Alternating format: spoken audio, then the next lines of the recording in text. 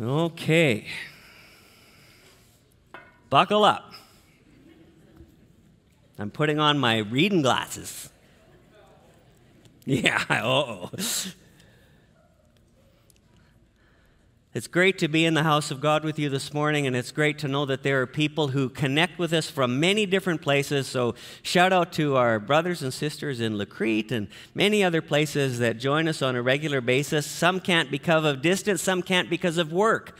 But you are one with us in Jesus, and we pray the blessing and the presence of God with you today, even though you're not here with us.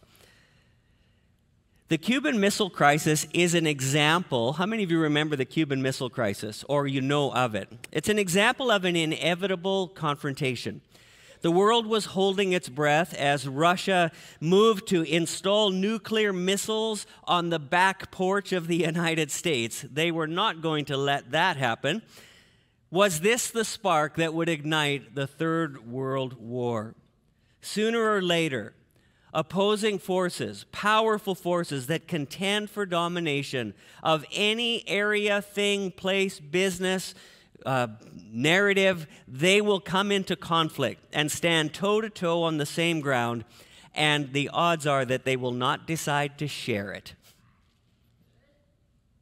And that brings us to our text in Acts chapter 4. So turn in your Bibles there with me, where the Holy Spirit has landed Peter and John in the kitchen of the people who had Jesus crucified, where we will see the power and the faithfulness of God to us as we walk in His will.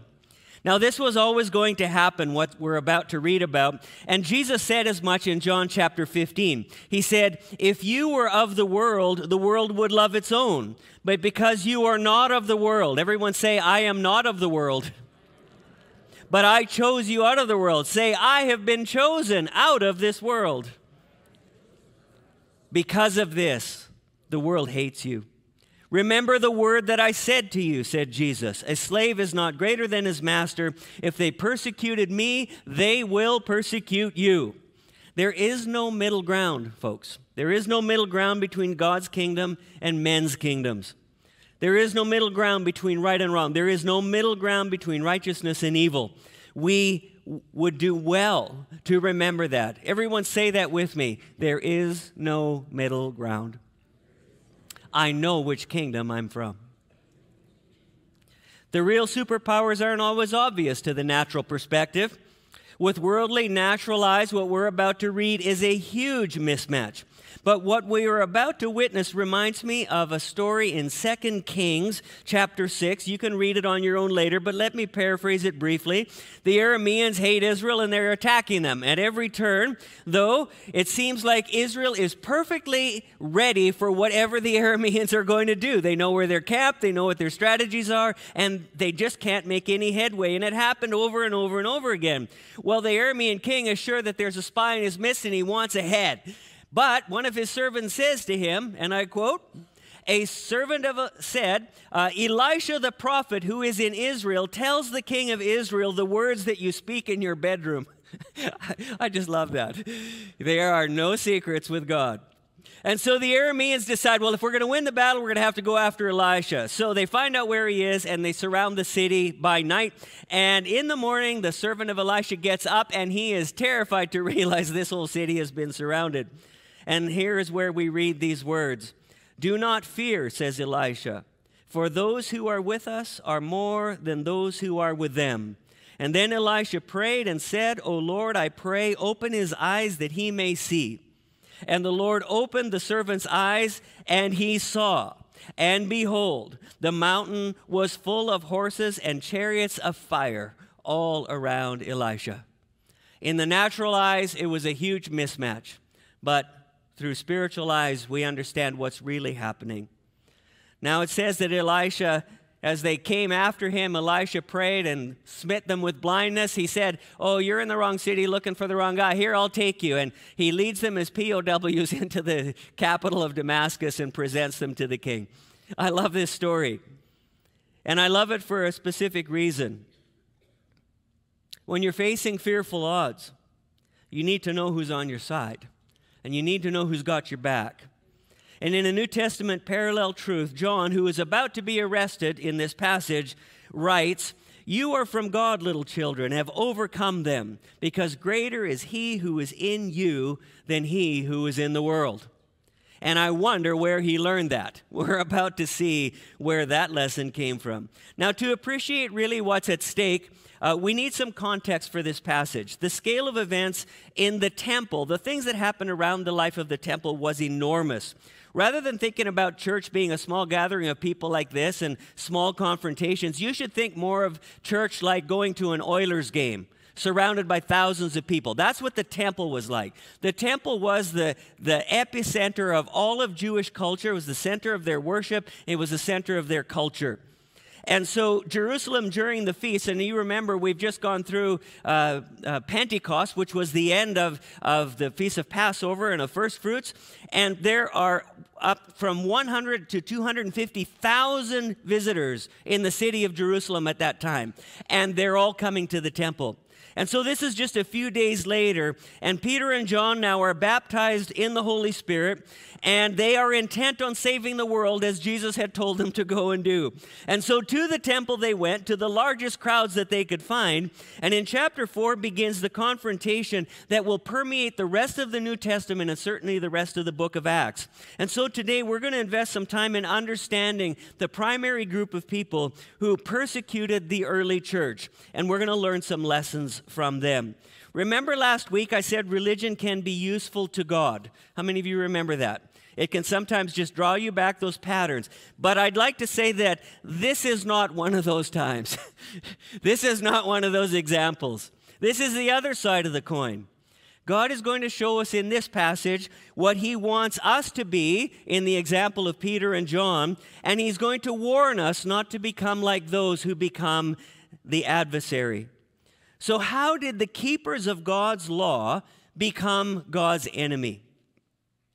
Well, Jewish history had engraved one fundamental truth into the children of Israel, and that was if they departed from their covenant with God, he would withdraw and they would be overwhelmed.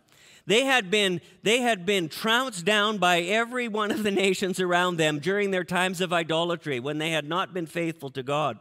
And so this was now deeply ingrained with them. 70 years of captivity in Babylon had finally cured them of their idolatries. And now they had become fierce adherents to the Mosaic law and the commandments. And it wasn't just a matter of religion, it was a matter of national survival. They had come to understand what being the covenant people of God meant.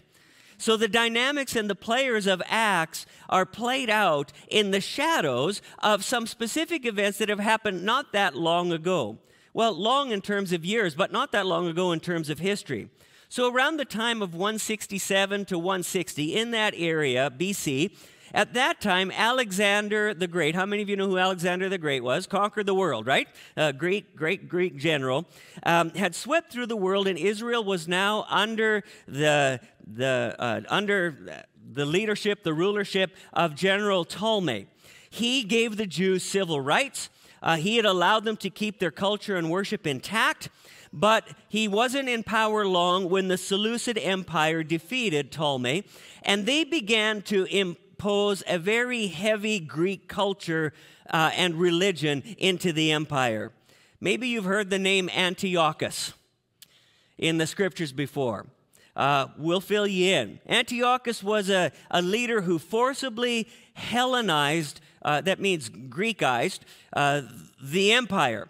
And he wanted to remove, in all of the areas that he ruled, he wanted to remove anything that was specific or distinct about any of the original religions, and he wanted to transfer their allegiance to the Greek gods. Now, the temple for the Jewish people was the social and religious center for them. And Antiochus started by putting a gymnasium in front of the temple in Jerusalem. Now, that might not sound so bad to you and I, except Greek gymnasiums, you had to be naked. It was a celebration and an idolizing of male masculinity. In fact, you probably know this, that the original Olympics were started in Athens, Greece, and all the athletes competed nude. Yeah, because they worshiped the form. And so when he put a gymnasium there, it was quite a thing. And this nakedness that was a part of it was something that the Jewish law strictly forbade. So you can see that he is poking the bear, is what he's doing. He's making a point. He then made it, going to this gymnasium, mandatory. He essentially turned it into a temple, forcing people to violate their Jewish covenant law. And it was totally a power play. This was totally social engineering. And many Jews over time began to cave in and began to accept that this was just their lot. But after a token rebellion was put down, Antiochus became even more brazen. And he would begin defiling the temple itself. He vandalized it. He put an idol in the place of the altar. And he outlawed circumcision. They couldn't even practice that part of their covenant. And he set Greek idols in every town and essentially began to mandate, as you'll remember many times in history, idolatry often exacts a steep price. And in this case, it was convert to the Greek gods or face death. He even would later sacrifice a pig in the Jewish temple. And of course, we know the relationship between Jews and pigs. His persecution, though, backfired. It unified the Jews. And though many were quite Hellenized by now, Antiochus had simply taken things too far. And so when he one day sent officers to a town of, I can't remember how to pronounce it. It's spelled Modiin, I think. He was met by a country priest named Matthias. And when they tried to force Matthias to worship the Greek idols, he refused. And in this altercation, another Jewish man stepped forward, raised his hand against the Greek officer, and killed him. Matthias then tore down the idol and rallied the people, saying, "Let everyone who is zealous for the law, who stands by the covenant, follow me." And so it was under Matthias, a Jewish uprising successfully began a rebellion against the Greeks. And they were successful in liberating Jerusalem. Not only that, they reconstituted the temple and temple worship and sacrifices. That event is still celebrated today. It's known as the Jewish holidays. Does anybody know what it is? Festival of Lights? Hanukkah. Hanukkah is the celebration of this tremendous event in Jewish history. Matthias and his sons became known as the Maccabees, and after outmaneuvering Antiochus and eventually destroying his forces, they set their sights on political independence as well.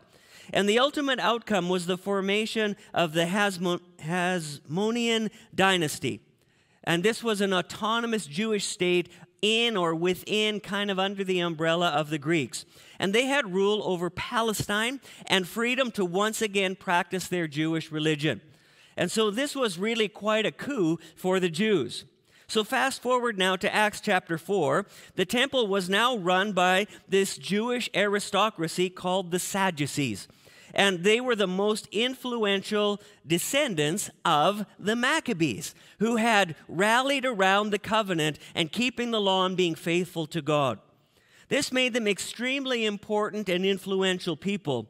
And it came with high prestige, with wealth, and with considerable political clout.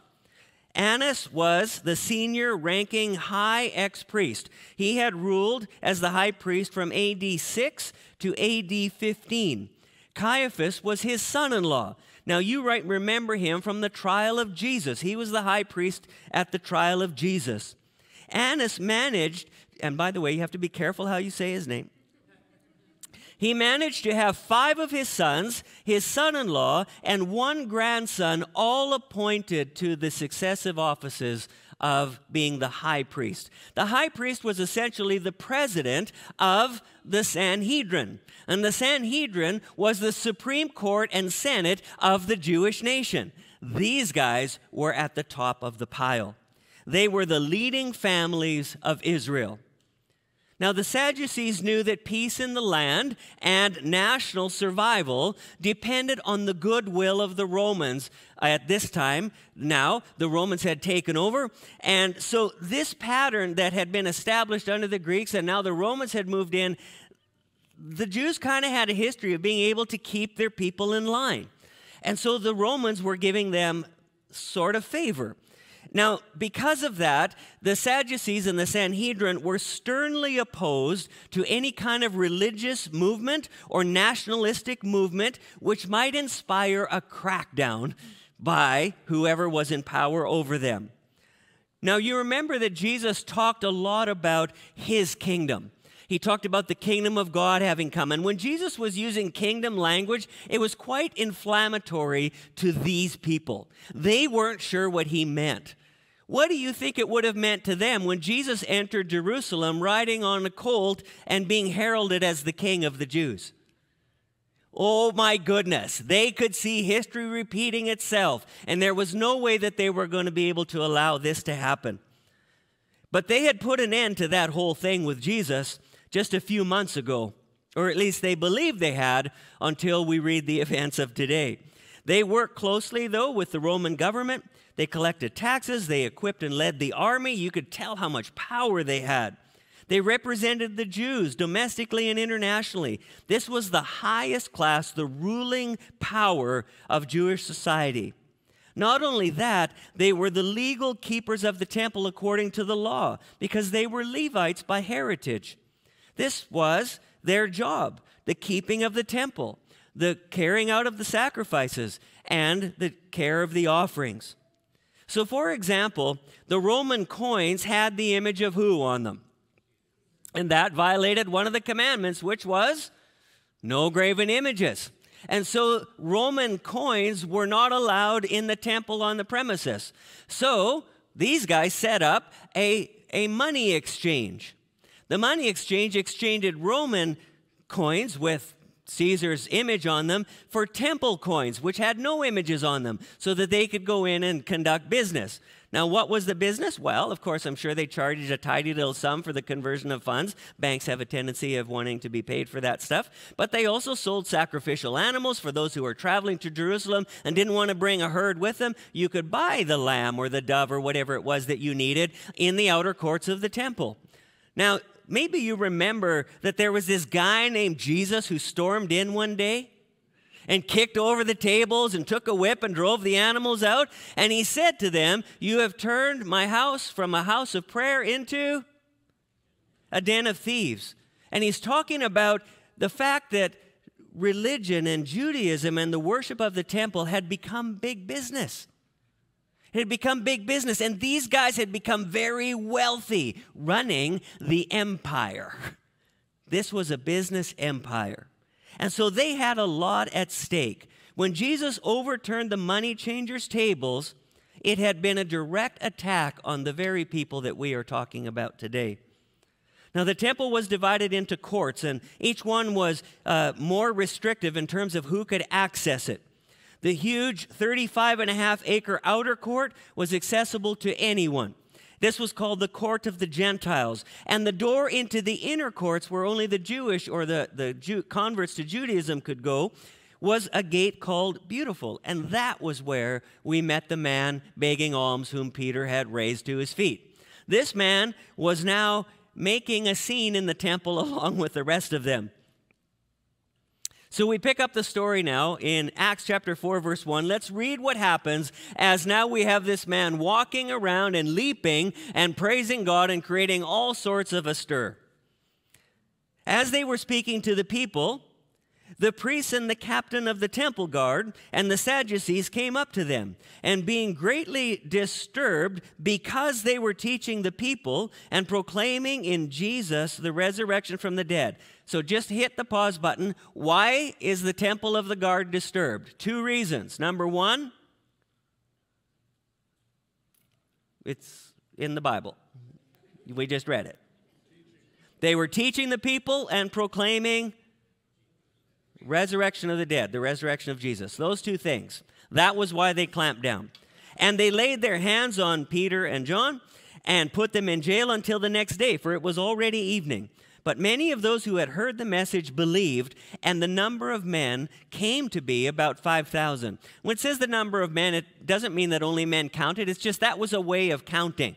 And so they said the men, not to mention the women and the children, the families that these impacted. So 5,000 believers now is probably many, many thousands more than that. So this, in essence, is the Cuban Missile Crisis in the temple. This is the confrontation between two world powers that want the same thing. This is the kingdom of God versus the kingdom of man and the kingdom of the enemy. Those who had killed Jesus and rejected the gospel would now wield their power and influence to go after John and Peter. The captain of the temple guard was the commanding officer of the temple police force, and he was outranked only by the high priest. So this was a high official that had come to arrest them. His job was to maintain order in the temple precincts, and this disturbance was definitely out of line. So here, where power and politics and religion, this was the place it was all going to collide. And now we are going to see what happens. With all the commotion of a man walking and leaping through the temple, one might see, considering the history and the story and their job, we might be able to understand why they reacted rather abruptly to all that was going on. Their job was to prove to the Romans that they could keep their own people in line. The temple guard, though, was probably too late. Their arrest came after the fact. The public opinion had already spoken. All of the people were praising God for the great miracle that had already happened. The power of the Holy Spirit was on full display, and another 2,000 men have been added to the 3,000 from the day of Pentecost. This is revival, and there's great joy. To the Sanhedrin, this is definitely getting out of hand. And so it was too late in the day for the trial to be completed before sundown according to their laws, so it would have to wait until morning, so they were incarcerated and kept overnight. Now, pick up verse 5. It says, on the next day, their rulers and elders and scribes were gathered together in Jerusalem, and Annas the high priest was there, and Caiaphas, you remember these two guys, and John and Alexander, and all who were of high priestly descent. This is interesting because it's not just office, it's descent. These are the family lines. So all of who's who was there. And when they had placed them in the center, they began to inquire, by what power or in what name have you done this? That's their first question, probably asked by Caiaphas. Now, it's amazing what a heart preoccupied with self-interest can miss. Huh? It's amazing that they could miss this. They completely ignore the miracle and zoom right into what is actually most important to them. Not how did this happen, not tell us what has happened, but who do you think you are teaching in our temple? Who gave you the right? Who do you think you are? This was supposed to be the home field court for the Sadducees. But it turns out that Peter and John have no respect for being the visiting team. They are walking right in, and they are going to do what God has called them to do. But God is restaking his claim to his people. He is restaking his claim, his kingdom. And it doesn't matter, and it doesn't include an alliance with the government of Rome or a religious system of traditions that are enforced by men. Remember in the Gospel of John, Jesus said, an hour is coming and now is when true worshipers will worship the Father in spirit and in truth. For such people, the Father seeks to be his worshipers. Are you one of those worshipers this morning? You know, we come into church and we can be any number of people this morning. We can be those like the lame man who came looking for help. We can be those like Peter and John coming to do the work of ministry. We can be those like those who heard the message and gave their hearts to Christ and started a new life. And we can be the religious who put a wet blanket on everything. Because that's not the way we do it, and that's not the songs we used to sing, and that's not the way and it's not this, and it's not that, and it's not what we like. And who does this next generation think they are, changing the church? Have we all heard it? Have we all heard the complaints? Who's ever felt them? Different question, right? Who's ever felt them? I liked it the old way. I like the way we used to do it. It's okay. We've all been on all sides of these equations. So the question, I think, is how in the world did the Sanhedrin, how did the Sadducees so completely miss it, considering the Maccabees, considering the revolt, considering their zeal for the covenant with God? How did they wind up on the wrong side of the equation? Well, the Sadducees were descendants of the Maccabees, who looked back to Matthias and to Judas and Jonathan and Simon as having inaugurated the Messianic age. You see, they had a different view of what the prophetic scriptures taught. And they saw themselves as the descendants of those men as perpetuating what their fathers had started 160 years ago. It had been and fallen to them to keep that movement, that act of God, that process of God moving forward. As priests of the tribe of Levi, they rightly claimed to represent ancient orthodoxy, as passed on to Israel by Moses after God had delivered Israel from Egyptian slavery. And so they felt that they were on the right side of the equation in every way. But they were not interested in innovation. They were not interested in any kind of corruption of the centuries-old worship traditions that God himself had instituted. They opposed any developments in biblical law. They opposed any speculations about angels and demons, and they most certainly rejected the theology of resurrection. We recall that post-crucifixion, the Sanhedrin sought Pilate's permission to secure the tomb of Jesus. Why? Because they were so dead set against anybody stealing the body and perpetrating a ruse that actual resurrections could happen by stealing the body of Jesus, that they went and put guards there to make sure that nobody pulled a fast one. That's how deeply they were committed to enforcing their beliefs. Beyond this, they believed that God had already instituted his salvation through their fathers, through the Maccabean heroes. They didn't believe in the Messiah as a person. They believed in it as an ideal. And they didn't believe that there would be a cataclysmic, datable event like the resurrection of Jesus, any more than they believed that there was a person. They believed that this would be a divine process by which God would work out and move them back into a place of earthly dominance as the people of God. So you can tell that they had completely divorced themselves from an individual Messiah. And you know, when we begin to start changing our theology, when we begin to start adjusting it, it can make us blind to the things that God is actually saying. Have you ever read the scripture over and over again, believing it meant one thing, and then sat down and the Spirit of God opened your mind to it, and suddenly you went, I have read the Bible my whole life, and I've never seen that before. Is it possible for you and I to become blinded by what we think we know? Absolutely. And so let's take a lesson today.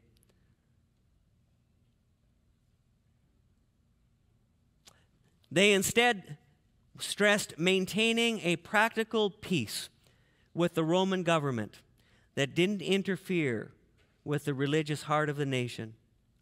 All of this makes the arrest, trial, and agreement between Pilate and the Sanhedrin concerning Jesus much more clear.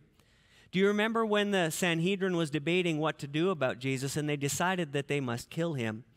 That it was Caiaphas who said, "Isn't it better that one man suffers than we provoke the Romans to come down and wipe out the whole nation?" We don't want to go back to the times of Antiochus. We don't want to go back to the Seleucid Empire.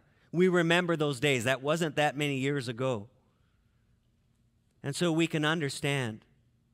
Now, Luke has recorded Jesus' prophetic promise in the Gospel of Luke, chapter 21. Remember that Luke and Acts were probably all written as one large volume. But if we go back to the Gospel of Luke 21, Jesus prophesied exactly what Peter and John were about to face and were facing. He said, "They will lay their hands on you and will persecute you, delivering you to the synagogues and prisons. bringing you before kings and governors for my name's sake. It will lead to an opportunity for your testimony. So make up your minds not to prepare beforehand to defend yourselves. For I will give you utterance and wisdom, which none of your opponents will be able to resist or refute. Isn't that powerful? What a powerful and accurate prophetic word from Jesus. By the way, it's another great reason to pursue and seek the baptism and the infilling of the Holy Spirit. When we're called to give an account, the Holy Spirit will give us words to say. And so, as promised, Peter and John become the conduit of the person and the ministry now of the Holy Spirit. Everyone repeat after me. I, too, am a conduit for the power and the ministry of the Holy Spirit. What Peter is about to do and say is absolutely supernatural. It is the Holy Spirit helping him know what to say. So we pick it up in verse 8. Then Peter, filled with the Holy Spirit, said to them, rulers and elders of the people, if we are on trial today for a benefit done to a sick man, as to how this man has been made well, let it be known to all of you and to all of the people of Israel that by the name of Jesus Christ the Nazarene, whom you crucified, whom God raised from the dead, by this name this man stands before you in good health. I think Caiaphas should have been more careful how he asked the question, because he got an earful. He is the stone which was rejected by you, the builders, but which became the chief cornerstone. And there is salvation in no one else, for there is no other name under heaven that has been given among men by which we must be saved. Now, Peter calls the healing an act of profound kindness by God. And you don't want to hear it, he says, but it's in the name of Jesus that this has happened. You already tried to eliminate Jesus, but you failed. God overruled you by raising him from the dead. Now, keep in mind who he's talking to. Who's he talking to? The Sadducees. And what do the Sadducees hate? Changes to their tradition, angels and demons, and talk about the resurrection. And so here's Peter pounding away at the high priest and the elite of his nation, the ones who control the temple and all of the worship. And he's telling him the name of Jesus, the name of Jesus, the name of Jesus, who is risen from the dead. It's too bad he's so shy, isn't it? You know what? One of the striking things about this passage for me is the courage and the forthrightness of Peter, who was the guy who denied Jesus at his trial. He is pounding away at the Sanhedrin, at the high court, at the Supreme Court of the land. I love it. I kind of wonder, do you realize what you're doing? Do you realize who you're talking to? But remember now, this isn't just a little courtroom. This is like happening at center ice of Rogers Place. There's thousands of people. This is a public trial. This is the Supreme Court, and it's being done all out in the open. It's really quite amazing. In verse 11, he would go on to quote Psalm 118 when he talks about the stone the builders rejected and the chief cornerstone. There's a couple of really powerful things about some of these things that Peter slips in, and it would not be lost on all of these highly trained, rabbinical trained people. There is a word play between the words stone and son. Jesus often called himself the Son of Man. But the word stone is E-B-E-N, and the word son is spelled B-E-N. And they're quite similar.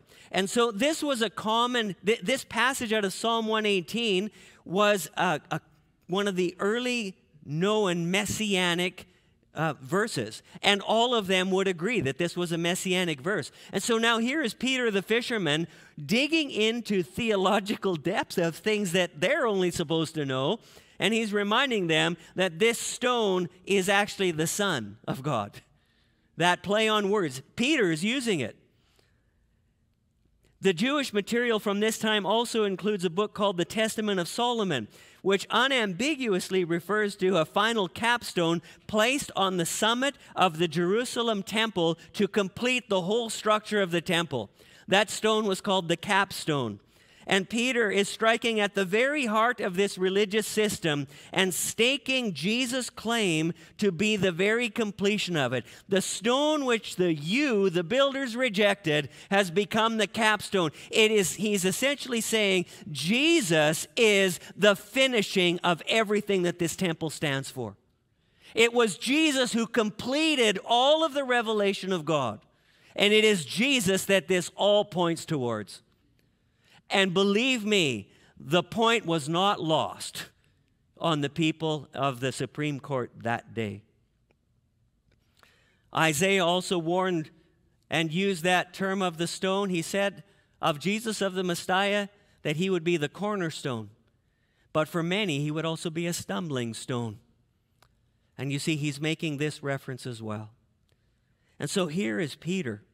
Peter uses the word in verse 12, salvation. And he chooses a word that means both salvation in terms of the restoration of health, but also a word that means preservation for eternal life. That it means the freedom from death, which is about resurrection, by the way, which is, again, just driving these guys crazy. So Jesus is the healer of bodies, and he's the giver of eternal life. He is the risen Lord. Look at the evidence standing right here beside me. The man who's been lame for 40 years. And this salvation, he says, is found in no other name, in no other tradition, in no other religious system, in none of the laws, not in your heroes Abraham or Moses or David or Matthias, not in the temple and not in its sacrifices. It is only in the name of Jesus that you can be saved. And then the defense rests. I love that Peter gives it to him both barrels. There's nothing watered down about his statements. How many of you believe that facing that group of people, this was definitely a supernatural courage? Keep in mind, these are the men who had Jesus killed. These were powerful, powerful people. They could disappear you. And nobody knows what happened. There's just a fresh bump under the sands of the desert. What Peter just did was a surgical dismantling of everything the Sadducees teach and believe. What was supposed to be his defense has turned into a dramatic offense. And he is preaching now to those of the highest ranks, just as Jesus told him he would. Peter is now on the attack. And he's not only on the offense for their souls, but he is offensive beyond belief to the Sadducees. And they are shocked. Their response is recorded in verse 13. Now, as they observed the confidence of Peter and John and understood that they were uneducated, untrained men, they were amazed and began to recognize. Everyone say began. Do this. Where have we seen this before? And what did they recognize? These guys have been with Jesus. And now what just happened? They're saying, what just happened here? The Sanhedrin is so taken aback by the words and the delicate legal and theological arguments, the sustained reasoning, using fundamental truths from the Scriptures, from the Old Testament. And these were who?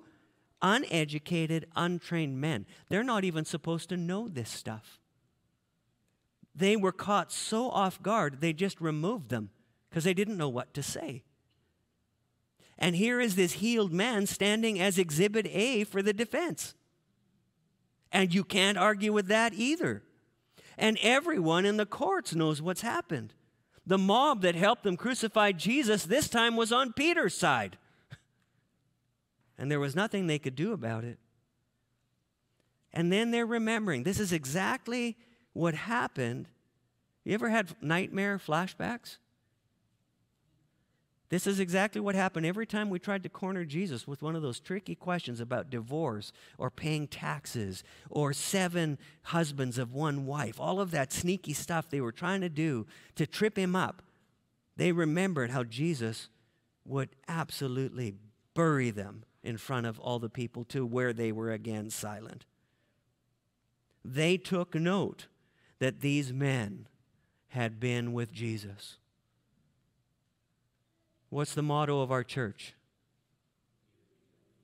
Be with him, be like him, baby. Oh yeah, that's this. That's this. That's what's happening right here. That's what happens when we have a relationship with Jesus. We pick it up in verse 15. But when they had ordered them to leave the council, they began to confer with one another, saying, "What shall we do with these guys?" For the fact that a noteworthy miracle had taken place through them is apparent to all who live in Jerusalem. Everybody knows, and we cannot deny it. But so that it will not spread any further among the people, let's warn them to no longer speak in his name. And when they had summoned them, they commanded them not to speak or teach at all in the name of Jesus. Now, a little thing about the fact, remember, this is the Supreme Court. So Jewish law held that a person must be aware of the consequences of his crime, before he could be punished in that way for it. So in non-capital cases, the common people, as distinguished from those with rabbinic teaching who presumably knew better, had been given legal admonition before witnesses and could only be punished for an offense when they relapsed after a due warning. So, in other words, if I didn't tell you what the consequences were, I can't mete them out on you. But now they're saying, next time you're really going to get her. And we've been very clear with you. The Sanhedrin's assessment of Peter and John is clear that they are uneducated, untrained men. And therefore, due legal process demanded that they receive a fair warning before they should be punished in any way. And so they're given clear instructions as per verse 18. They summoned them and commanded them not to speak or teach at all in the name of Jesus. By the way, if you've got this recorded on PVR, just put your fingers in your ears. So spoiler alert, okay? They're not going to listen. Peter and John aren't going to listen. They're not going to heed the warning. And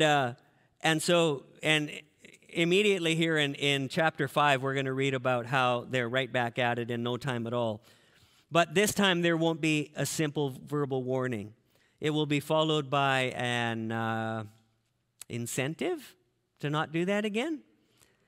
And they were going to be held accountable. And so in Acts 5:40 we read, after calling the disciples in, they flogged them this time, because they now had been given fair legal warning and ordered them not to speak in the name of Jesus, and then they released them again. But Peter and John hadn't actually broken any laws. However, this disturbance was not going to be tolerated. It is noteworthy in this passage to note that the response of the Supreme Court of the temple, the Sanhedrin, they never disputed any of the facts of Peter's testimony. They never argued any of his theology. In spite of their theology and their considerable power, they could not produce the body of Jesus or any other evidence to refute what Peter had claimed. The resurrection Peter and John were teaching was supported by the power that had been demonstrated in the man's life before them, and the court had no rebuttal and had no recourse. So this is the Supreme Court, a public trial. It all has to be done legally. The crowds are celebrating an undeniable miracle. They cannot shortcut this in any way, and so they make very clear what will happen next time, and their ignorance will be no shield for them. And to remove any illusions from the Sanhedrin, Peter and John answered in chapter 4, verse 19, "Whether it is right in the sight of God to give heed to you rather than to God, you be the judge. For we cannot stop speaking about what we have seen and heard." And when they had threatened them further, they let them go, finding no basis on which to punish them on account of the people, because they were all glorifying God for what had happened. For the man was more than 40 years old on whom this miracle of healing had been performed. The most powerful revelation of this text for me is the absolute uncompromising preaching of the gospel. Peter is without fear. Paul would later write in his letter to the Romans, I am under obligation both to Greeks and barbarians, both to the wise and the foolish. I am not ashamed of the gospel. Can you say that this morning? I am not ashamed of this gospel. For it is the power of God for salvation to everyone who believes, to the Jew first and also to the Greek. For in it the righteousness of God is revealed from faith to faith, as it is written, the righteous man shall live by faith. If we're going to accomplish the mandate that Jesus has given us, we need to learn to communicate the gospel in an absolutely clear and concise way, the way Peter did this day, in the face of even tremendous intimidation. How many of you admit that sharing the gospel is a little intimidating for you at your job, with your neighbors, maybe with some of your family? How many of you would say that? Yeah, it's... You know, we had a great group of people that went through an evangelism class, and we talked about this. And John did a great job with that class. And we talked about that intimidation factor. And this is why we need the Holy Spirit. We need a spiritual courage to be able to go to the places and do the things that our natural man is afraid of. Remember, looking through natural eyes, this was a huge mismatch between a couple of nobodies named Peter and John and the aristocracy and political control and the Supreme Court of Israel. And yet, it was a blowout. It was a blowout for the Holy Spirit. And that's what God can do when we are surrendered to and filled with the courage and the wisdom of the Spirit of God. I'm not sure who you identify with in this passage today. Are you the healed man? Are you the Spirit-filled disciple, servant of Christ? Maybe you're the new convert who heard the gospel and is excited to respond and start that new life with Jesus. Or is there a chance that maybe we're the religious? I don't know who you identify with this morning, but I ask you to put yourself in this story somewhere. I think all of us fit in this story somewhere, or we should.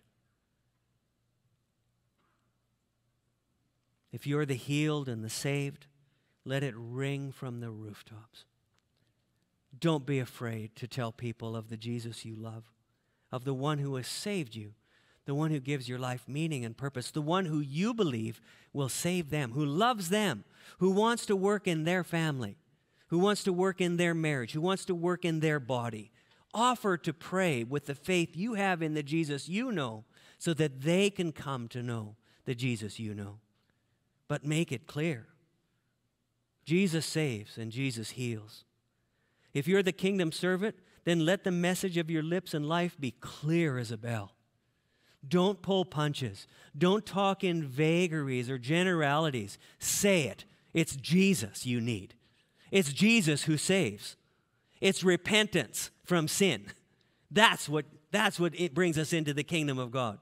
There is no other name under heaven by which men can be saved. It is the name of Jesus. And if you haven't dealt with Jesus, you haven't got it sorted out yet. But I'll walk with you. I'll pray for you. I'll help you find answers to your questions. Be a faithful communicator of the gospel. If you are a religious person, but maybe you don't know Jesus yet, Peter's message is one more opportunity for the religious to repent and be saved. Peter is telling them, any place you lead people other than Jesus will be the ruin not only of yourselves, but of this nation. There is no other name except Jesus. And so, if that's you, then come to Jesus. If you're religious, if you're a church-going person, or you've had an affiliation, you know, many people lay claim to being Catholic or Protestant or Pentecostal or whatever they are, but it's just in name. It's the traditions of their family. It's the church they go to, but they've never met Jesus. Don't be a religious person without the true meaning, which is the connection to Jesus himself. And if that's you, then repent of self-righteousness. Repent of trying to earn God's approval. Meet Jesus at the cross. Step up to the empty tomb and become a recipient of eternal life. Would you bow your heads and close your eyes with me this morning? Holy Spirit, would you please put each one of us into this story exactly where you know we belong? Would you give us each a conviction of how you are coming to us this morning, of how you see us this morning?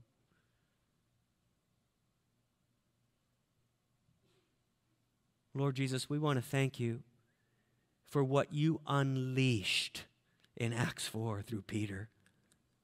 An absolute clear call to be the people of God, the servants of Christ, to be loyal and courageous witnesses. Lord, their lives became a powerful witness for you in the halls of power, in the halls of politics. Lord Jesus, we want our voices to be heard in the schools, in the businesses, in our community. We want to be known for being the people who bring the hope and life of Jesus. And so this morning, Lord,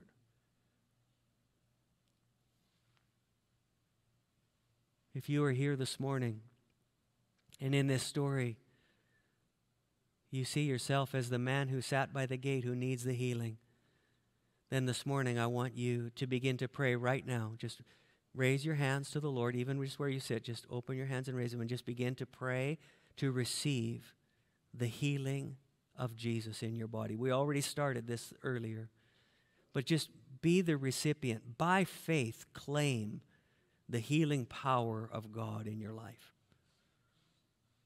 If you are a disciple of the Lord Jesus, you've already made a commitment to Him, and you want your life to be that faithful witness that brings others to Christ, then I want you to begin to pray for a fresh infilling of the Spirit of God. Would you just put your hands up as well?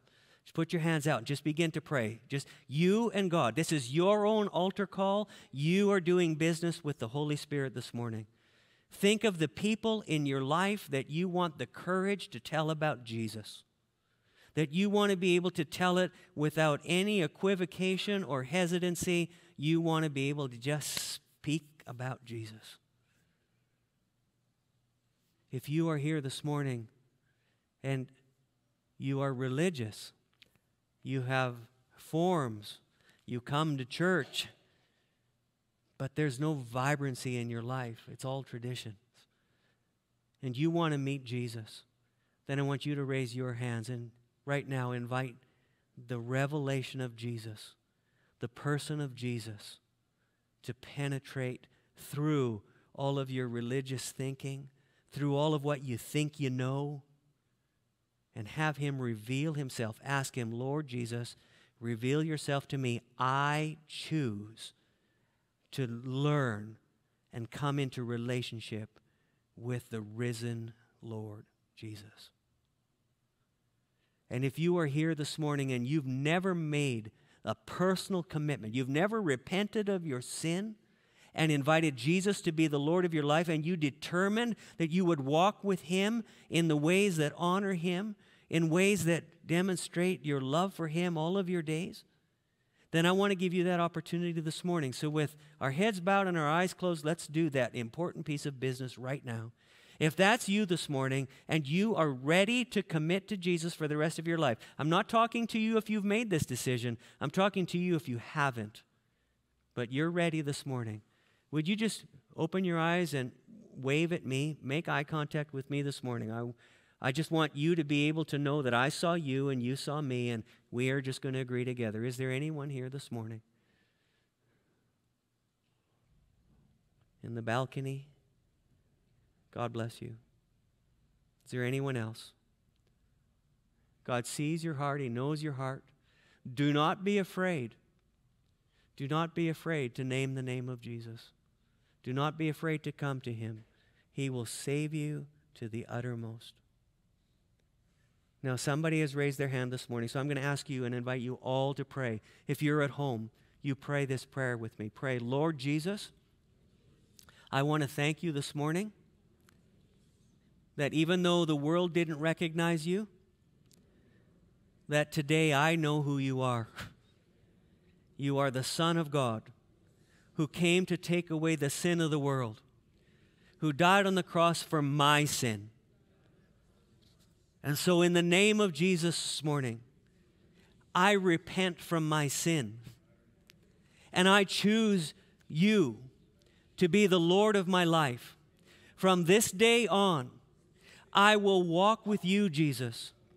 I ask you to make me a new creation, to teach me what it means to live as a child of God. And Lord, I'm going to need your help. So I ask you even right now, fill me with your Spirit who will teach me how to walk this life. I pray this in the name of Jesus. Thank you for giving me the gift of eternal life. Thank you that I am new as of this moment. In Jesus' name, amen.